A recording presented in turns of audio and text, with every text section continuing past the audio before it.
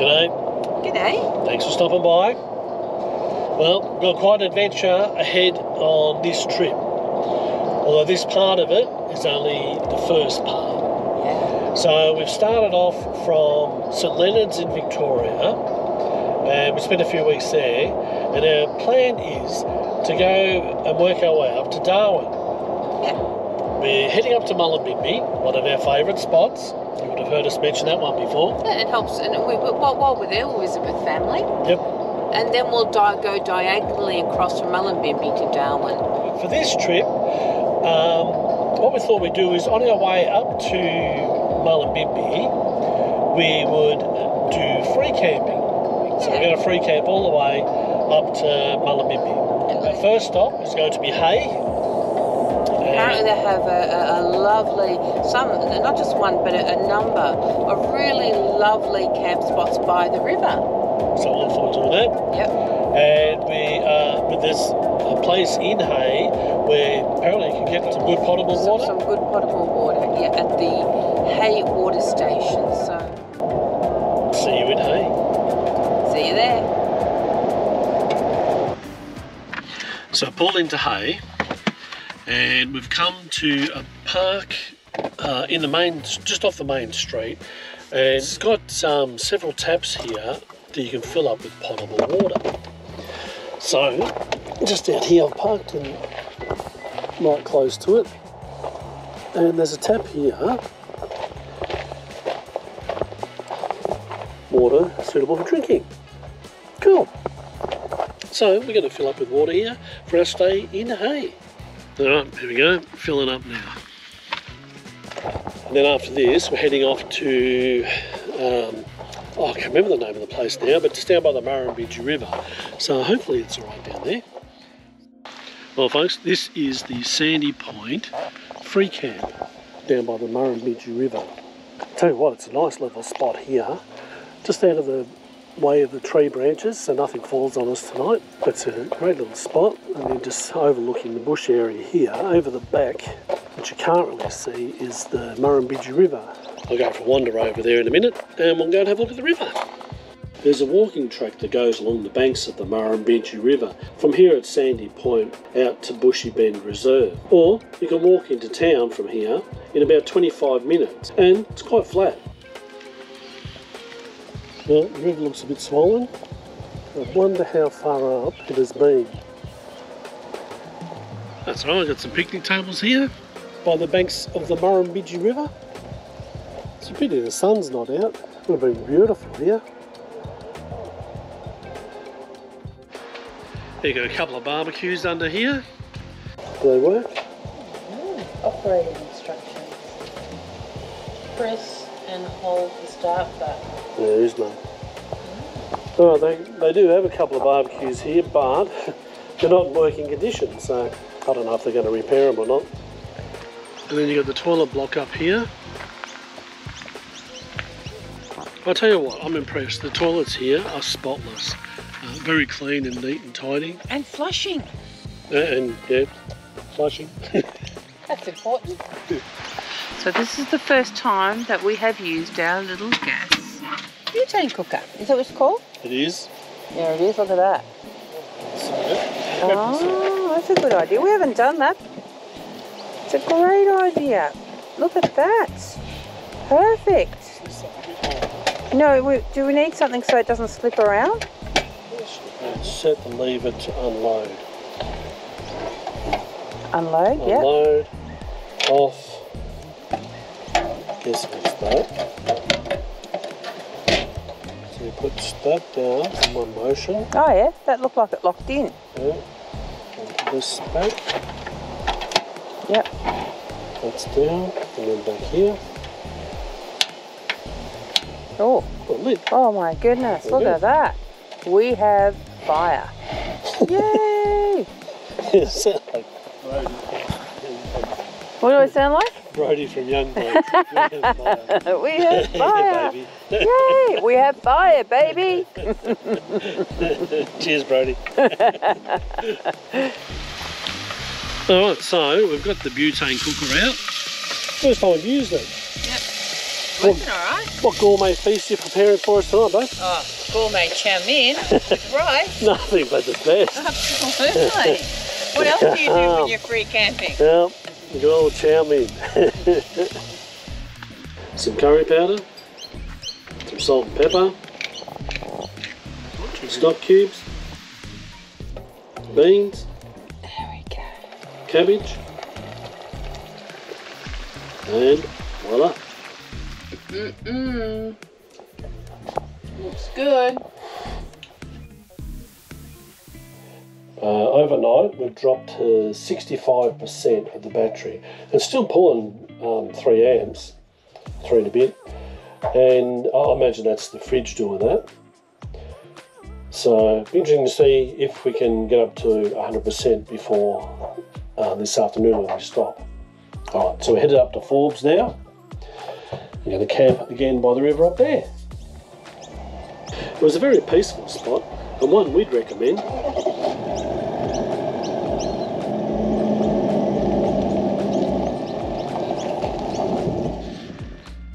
Alright then, we're off. Off to Forbes. Let's check the lights when Paul's ready. Probably doesn't even realise I'm waiting here. Hey! Paul! I'm waiting to check the lights. G'day, thanks for stopping by. I'm waiting to check the lights. Shall we check the lights now? Sure. So just goes to show you, even when you've camped overnight, you haven't unhitched, it's still important to check the lights, because on that occasion, our left-hand blinker wasn't working. So always worth and double check. Well, we're back on the road, heading into Forbes today, and we're going to stop in West Wyalong for fuel. So it's a fair distance into Forbes. We've actually put ourselves under pressure a little bit because I've got to get the van in at Lismore, and I booked that in for Thursday, so we don't have as much time as we would have normally liked. So the good thing today is that the wind has dropped off, so straight away I noticed a difference in the fuel consumption, which is good.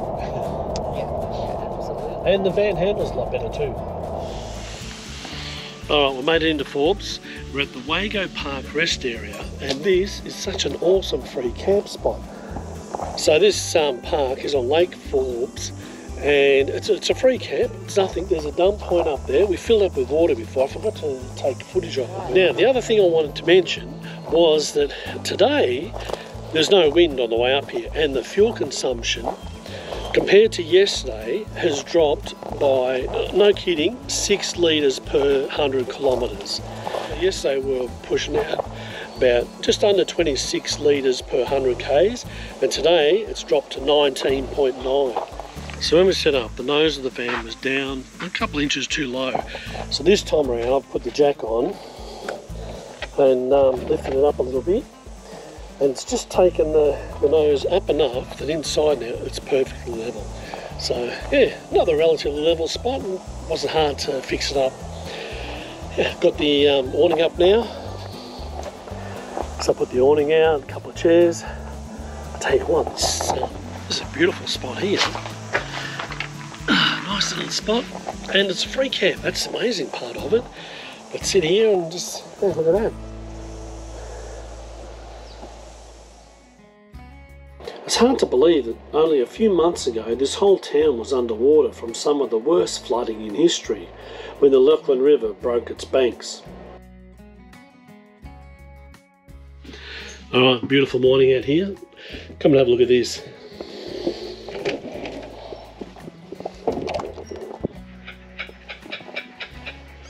How nice is this? There's a really nice 3-kilometre walk around the lake that can be completed in under an hour. Well, that was another great stay, and now we're on our way to Spring Ridge. We're going to call into Dubbo to fill up with water and fuel. Alright, we pulled up at a park in Dubbo to fill up with some water. So it's a nice big open area. There was plenty of room to move around. We've got plenty of space here to access the water. Tap's just over here. and the van. So, all right, I'm going to go fill up with water and we'll head off again.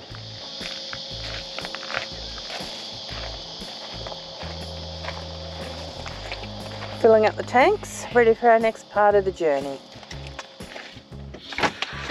Made it out to Spring Ridge, a free camp out here, up in the high country, on just off the Black Subway on the Coonabarabran Road, heading into Tamworth. On the way up here, we went through a huge pothole. Couldn't avoid it on the road because there was a truck coming the other way and I couldn't slow down in time, so I actually went through one side of the van, went over into the pit where the washout was, and it come up and it swayed a little bit, but it didn't sway a lot. The van actually straightened itself up pretty quick, which I was very grateful for because I thought it could have been a lot worse than it was. Hang on, let me try and open this. There we go. But I'm curious to see if anything bounced around in here. No, all looks good. Yeah, no, it sat pretty solidly, but yeah, it gave me a bit of a fright. But there was only that one really. There was a lot of potholes here and there, like smaller ones, and the road was in poor condition. But for the most part of it, it wasn't too bad. So they repaired most of it already. All right, well, we're going to spend the night here at Spring Ridge Sports Ground. This place, as I said, it's a free camp, but you actually can get power here too. So you can plug into power over there. We're not going to plug into the power, we don't need to. But it's got toilets and showers over here. Big sports field if you feel like a bit of a run around. At the moment we're the only ones here, so plenty of space for us. And yeah, they do ask for a donation, so a donation camp, so we'll probably throw a few dollars into the honesty tin over there. A bit of gratitude for having such a beautiful place to stay, nice and clean. The toilets here, I think it even has showers. So it's just toilets, no showers in there. But still, all up, pretty nice. Just nice and warm out here. So I might need to either hook up to the power so I can get the aircon running, or I might get the generator out and give that a bit of a whirl. There's no one else around, so I'm not going to get anybody's nerve having our Jenny going. I stand corrected. Apparently there are showers here. On the other side of the toilets, there's a ladies' and a gents' shower block. So here's the honesty box. Got some money to put in there, a few dollars. $5. Oh, there's barbecues over here too.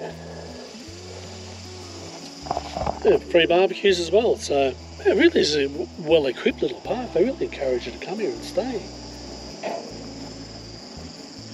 So it's 34 degrees here at the moment, which is stinking hot. We're not connected up to power, as we said. So I've got the generator out. But apparently this is one of the quiet ones. It was so still that I figured it was a great opportunity to get the drone out and get some flight time.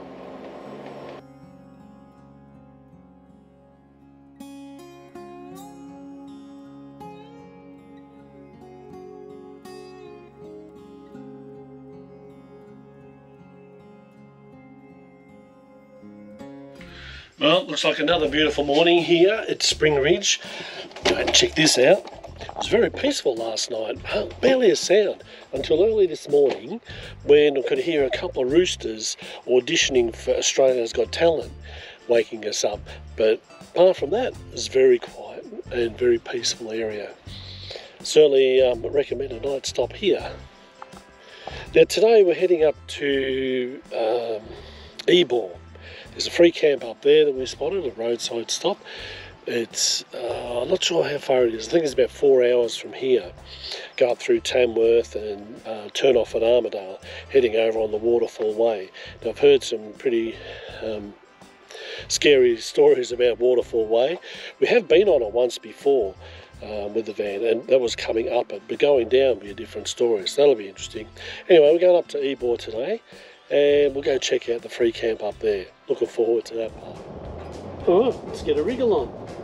The Royal Hotel in Spring Ridge gets some amazing reviews, and it's only a short walk from the campground. Well, that was pretty scary. we came out of Mullumbimby, and there's Mullumbimby Hill 1 and Mullumbimby Hill 2. And oh my goodness, how steep were they? Yep, that was steep. I actually, for the first time, I wondered if we were going to get up the top. The car just slowed to a crawl going up there. Yeah, it's never done that before. Not to that extent, like we struggled to get up hills here and there. But this one, oh, that was really bad. It was so slow going up there. Well, we got to the top of it. We did. It was on the Oxley Highway, yeah? New England Highway. Well, it might be, I think it's both. Could be both, yeah. But yeah, that was pretty scary, and didn't think to take any footage of it. Probably should have, but anyway. Yeah, we were just too busy getting up the hill. Too busy panicking. Yeah. We did. There is at the very top of it a bit of a stop, so we stopped there for just a little while. And checked the car out. Make sure the car was all right. Let it cool down a bit. Yeah. So yeah, all good. Yeah, all good. But I suppose that means what goes up must come down. Yep. Let's hope it's a little more gradual. Although Waterfall Way isn't noted for its calm serenity. Lovely. Great. Thanks. All right. Well, onward and upward. Yep, upward. And upward. Hopefully there's no more upward to go.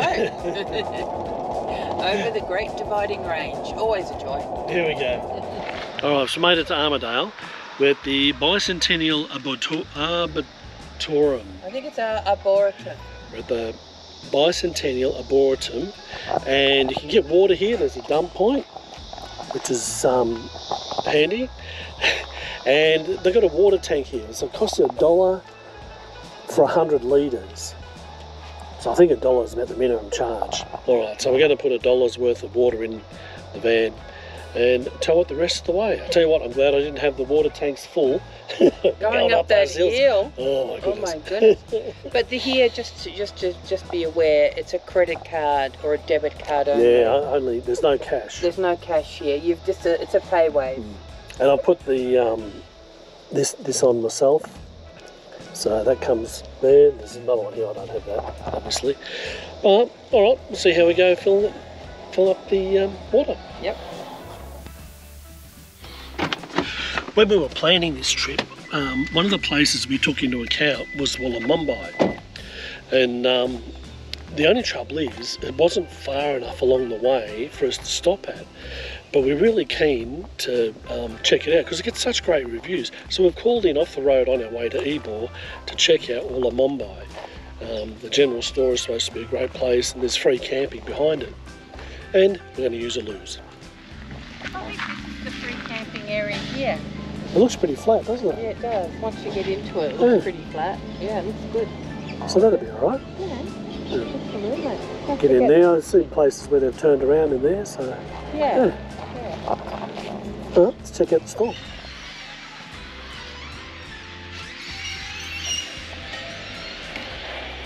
Apparently you can get a beer and a wine here too at this place. Yeah. So they've got a beer garden out the back.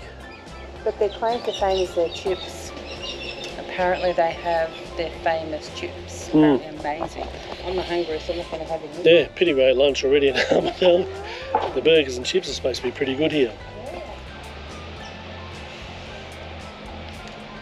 G'day. Tell you what, if we weren't trying to get a few more kilometres under our belt before tonight, I think I'd certainly stay here, try out the chips and burger. The service has been great. It's a nice little spot here, and they have very pretty coffee cups. Cheers. So we pulled into the Ebor Sports and Rec area, but struggled to find a spot that would allow us to stay hitched up and be even close to level. But we did it. And for dinner, we had Thai red curry. Check this out. And I'll tell you what, I'm loving this butane cooker. It seems to be working well for this free camp thing. Bon appetit. We spent our first night here at the Ebor Sports and Rec area, and it was pretty full last night actually. There was someone came in late in the afternoon, must be around 5 o'clock, and they couldn't get in. It was chock-a-block. A lot of people obviously have disappeared now, but come on, I'll show you the campground here. There's a toilet block over here, there's some non-potable tank water here, and then you've got the rec area at the back. And that's about it. There's not much to this place, but it's a nice enough spot. It was so quiet last night. There's a path into town you can walk. Yeah, this is Ebor Sports and Rec area. And I want to point out, we're at 1,350 metres above sea level. So we've climbed a fair bit with the van. There's minimal phone reception here, a bit of Telstra and a bit Optus, but not enough to do anything with, so we have actually had to put up the Starlink dish, which seems to be working fine. I've had a couple of issues with it dropping out here and there, but overall, it's been good. I mean, it's the reason we can stay here now, because the next 2 days we've got to work, and because of Starlink, we can do it here. Ebor is considered a village on the New South Wales Northern Tablelands. It's probably most famous for the Ebor Falls, which is a tiered waterfall on the Guy Fawkes River. Unfortunately, the park was closed while we were there, but I did find this pic.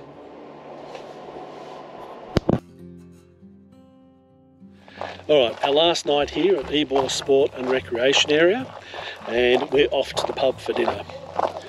Actually, it's the first time we've been to the pub on this trip, so we've been trying to be healthy. Yeah. It's just not really working. Anyway, I'll tell you what, there's not many people left here in the park. It's really emptied out. Just don't go near the grass. Yeah. Apparently they were talking to the other couple before, and they were saying that they saw 2 tiger snakes on the path, on this path down here. So we're going to go up on the road, which hopefully is a bit safer. Well, only have to safer from snakes anyway. Only have to watch out for trucks. Anyway, so a quick walk into town, if you like, to the pub, and we'll get a feed. Yeah. Well, let's go. Let's go. Alright. Alright, heads up, if you head down to the Ebor Falls Hotel Motel for dinner, book.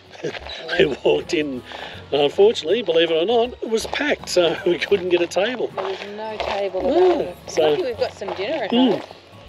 But I mean, there's quite a few trucks pulled in here, so yeah. And I guess that, together with some of the locals, meant that no room at the inn. Not for us. So we're back up to the van, leftovers for dinner. Leftovers are good. Yeah.